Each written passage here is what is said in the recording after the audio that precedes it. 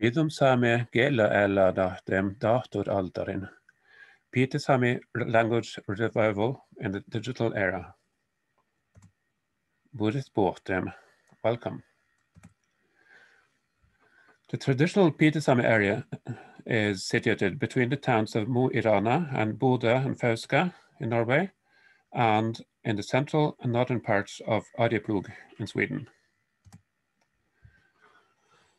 Pite Sámi is a Uralic language in the Sami branch, and it is a Western Sami language.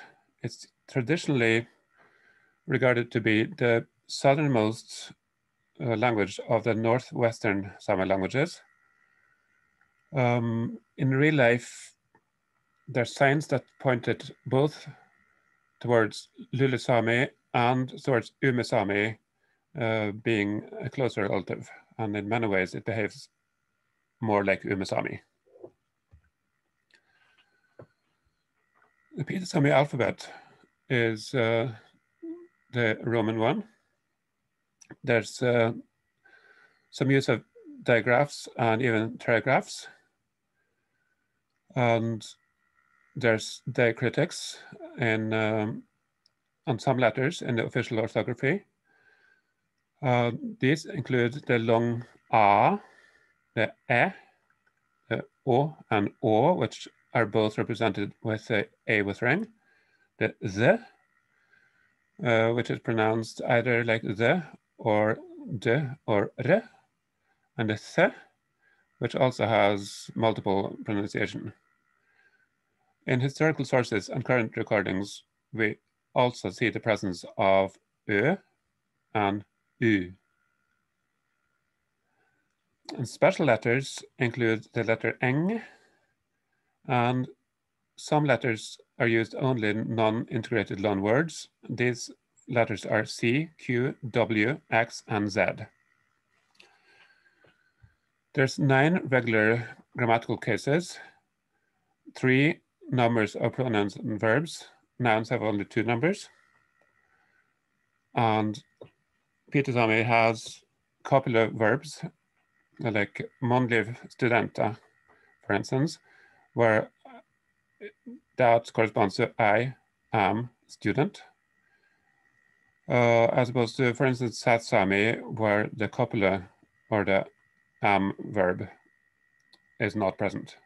There's a tendency towards subject, object, verb, as in Biena bjergov borra, dog, the meat eats. So the dog eats the meat, with the verb coming last. There's a relatively rich vowel harmony system, like in Ume and Sat Sami, but also consonant gradation, like Ume, Lule, and North Sami. A few more examples of words in Pite Sámi are båtsoi, meaning reindeer, golle, meaning fish, wasta, cheese, beive, which means both sun and day, and varre, which means mountain, johko means stream or a small river. The numbers 1 through 5 are akta, koekta, kolpma, nelje, vihta. So those that are familiar with Sami languages will see that this is indeed between Lule and Ume Sami, and it's hard to really place it in one subgroup only.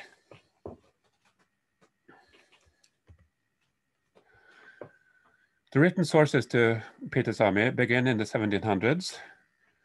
1738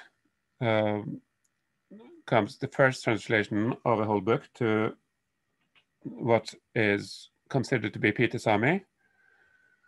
And there's a map that was made in 1763 of the Norwegian-Swedish border through the Pite Sámi area. And there are indeed Pite Sámi names included there. In 1780 came the Lexicon Laponicum by Erik Lindahl, Johan Erling, and Johan Ira. It was published in an abstracted or stylized compromise between South, Ume, Pite, and Lule Sami, and as such isn't really a source primarily to Pite Sami, but it is a very valuable source, even so, for Pite Sami. In the 1900s, a number of non-Sami researchers had a look at Pite Sami and published a variety of output. The first one to publish was Hales Ignaz, or Ignaz Fischer, who did some field work in Saltdalen. He published 143 stories and songs in 1893 and a grammar and dictionary in 1896. In 1893 to 1938, Just Knut Kvikstad published work based on his field work in Rana, Saltdalen, Beiarn, and Fauske. He included Pite Sami words in his book Nordische Lenwörter in Lappischen in 1893, and Pite Sami place names in De lappiske stedsnavn i Finnmark og Nordland fylker, 1938.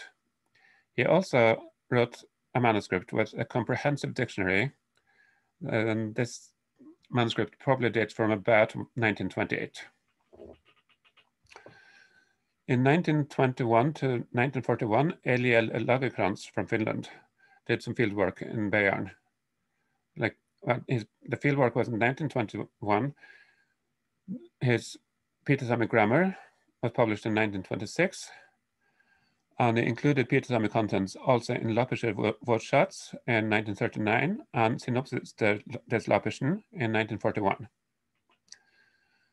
And then in 1992, Johanni Lehteranta published a Pite Sami grammar in which he declared that Pite Sami was extinct. Meanwhile, in the 1900s, community members entered the scene, and Israel Ruang was a Pite Sami himself. He did field work in Arjeplog in 1937 through 1939, and he actually wrote his doctoral thesis on Pite Sami verbs 1943. And from the 1930s to the 1980s, Lars Rensund wrote multiple newspaper articles in Pite Sami, as well as some books which included Pite Sami texts. And this went all the time up to 1986 at least.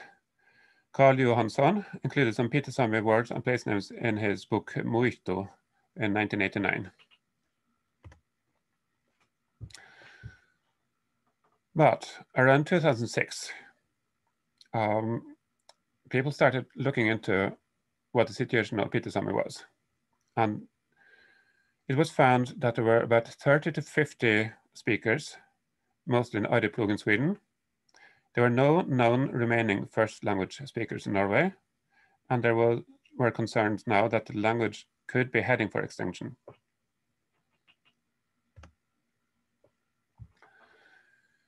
In 2007, Peter Steggo started Move Arbe, which was a Pite Sami blog in an adapted Lule Sami orthography.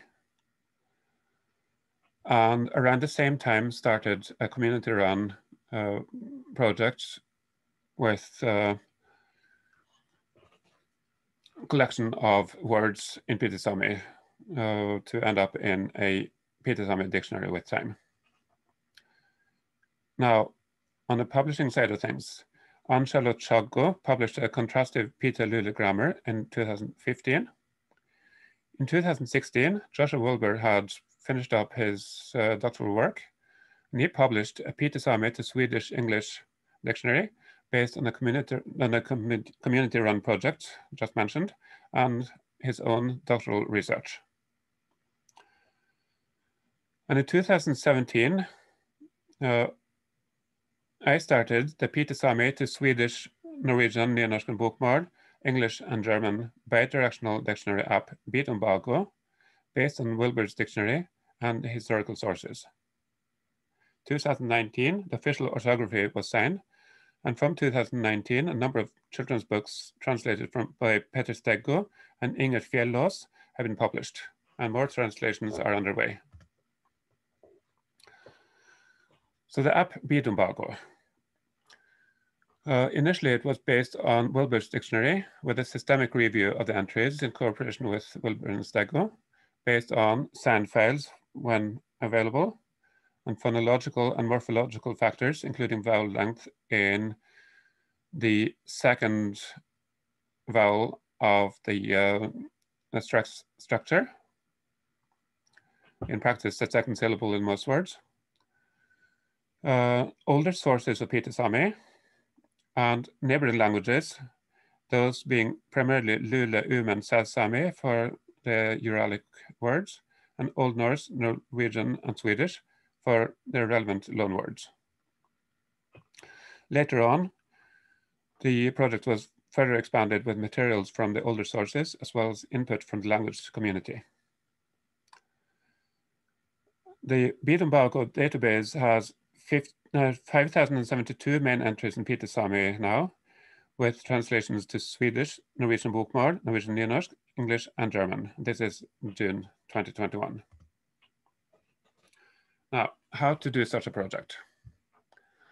Funding, obviously, is a big problem when working with small languages, especially in an early phase where recognition may be so-so. So one has some needs. Ideally, free software.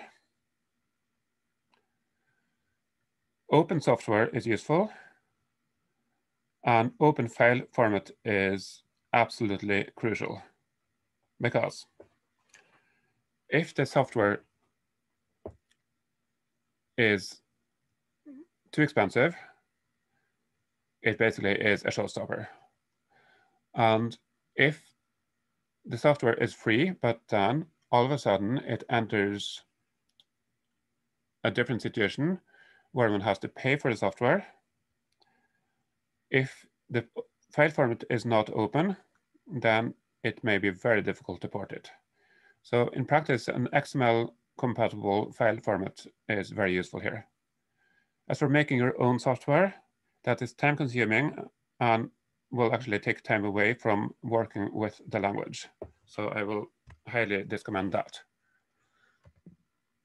Now, what I did in practice in my project was that I went to SIL, or the Summer Institute of Linguistics, looked at their website and their software, because they seem to have some readily made software available. So I started out very simply with the software We Say. It's a program that's free, and it has XML-based output, the lift format. It's very easy to set up and use, even for non-linguists. It offers direct export to one-way OpenOffice dictionary files, and one can build a smartphone app for Android directly from the output files through the next piece of software that we're going to mention briefly in a moment. But the reversal dictionary export to a paper-compatible format, that's absent. There's little support for output to a selection of languages. One outputs to all of them, or one doesn't. And turns out that as the project grows, the risk of file corruption gets really high. And that is indeed what happened in my case, which forced me to move on from this program. But fortunately, We Say files are very easy to export to Fieldworks Language Explorer, or Flex, which we'll get back to in a moment. Now, Dictionary App Builder, or DAB, is the software I mentioned that can be used to export to a format for cell phones. It's also from SIL. It uses lift output from, for instance, We Say. It makes quite a decent dictionary app for Android. Entries can have pictures, example sentences, sources, etc. There's no support for iPhone output, unfortunately, if DAB is running Windows. And the installation of required external packages is very unreliable. And so that can be a major problem. Now, Fieldworks Language Explorer, or FLEX, which is the program I ported the data to from WeSay. There's a screenshot here. As you can see, it has a lot of options. And it will take us too far now to go into too much of this, but some keywords are. It's also from SIL. There's a much higher threshold for learning, setup, and use than WeSay has, but it's also a much more powerful solution. It permits variant forms as redirects, which WeSay just didn't have. It can import and analyze a text corpus, which is immensely valuable, especially when you get it set up in a more advanced way.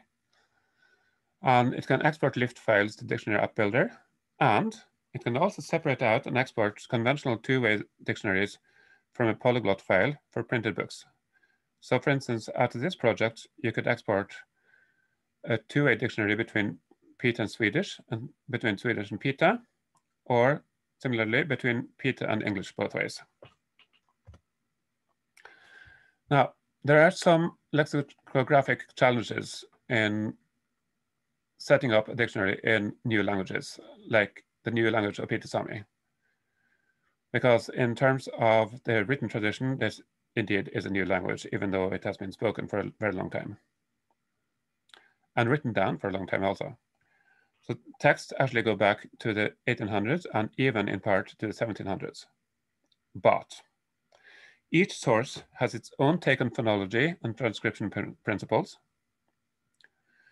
And the dialects have some marked differences.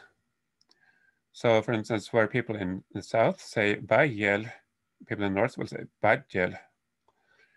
Where the southeast dialect has starra, the western and older dialect has stadda, which is not much used today, and in north, it's stadda, where, by the way, there's also supposed to be an accent that, unfortunately, is not here. Now, the vowel system is not yet completely described. So, for instance, there's a whole class of words with the vowel U, and this vowel is not yet represented in the official orthography. And this is a problem that's currently being worked on. The letter E, used in the second syllable of a regular word, have two different realizations and would probably be better off split into two.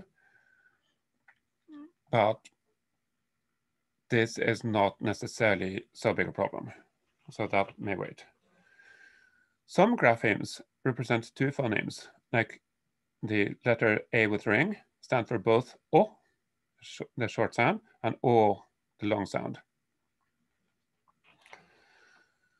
And then there's the question, should example phrases from historical sources be spelled as they are in the source or as they are according to the standard orthography?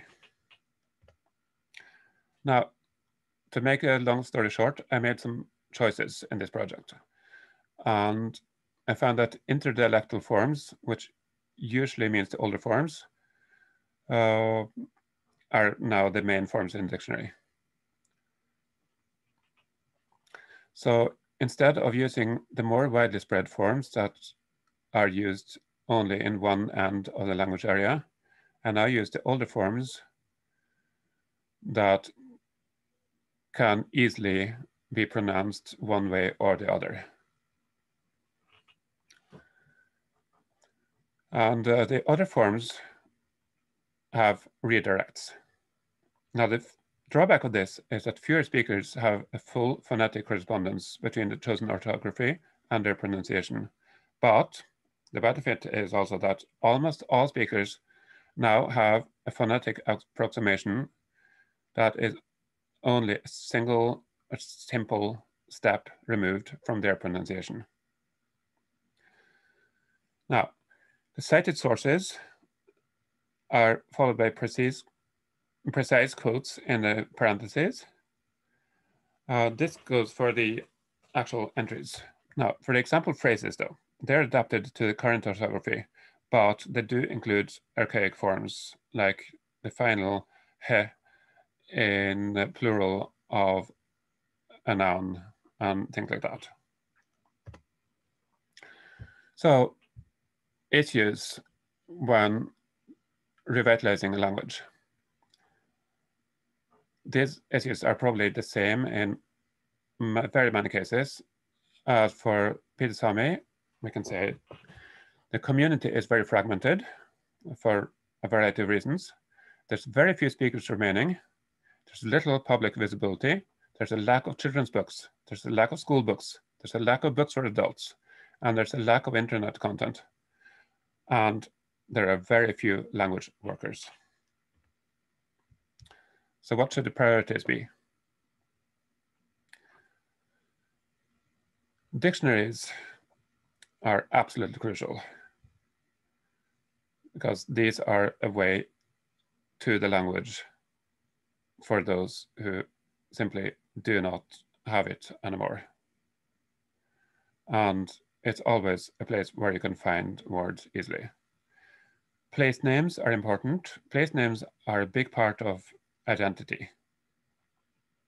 They're also an argument for establishing what area is actually the area of this population with this language.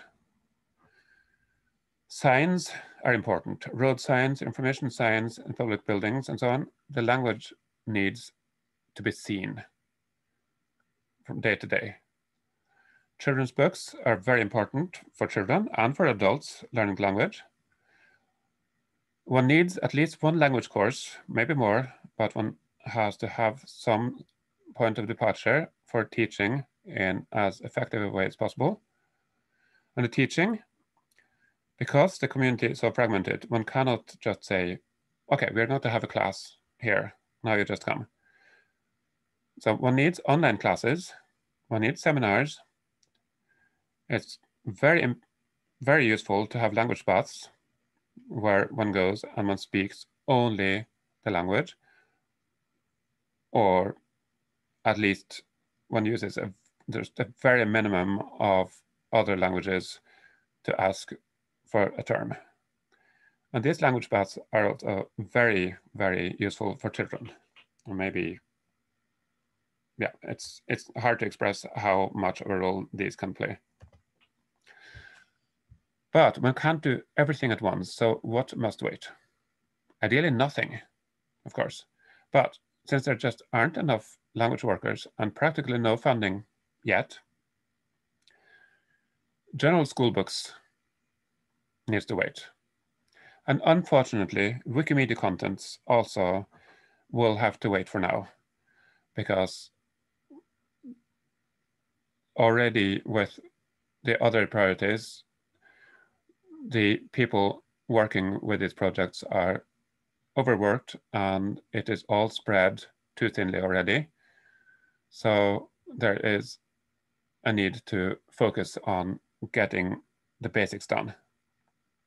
But the sooner we manage to help more people to learn the language, the sooner we can move on to the next step of the Pite Sámi Revitalisation, including, hopefully, a Pite Sámi Wikipedia version. So that was all I had. Gíto Gulta Limest, and thank you for listening.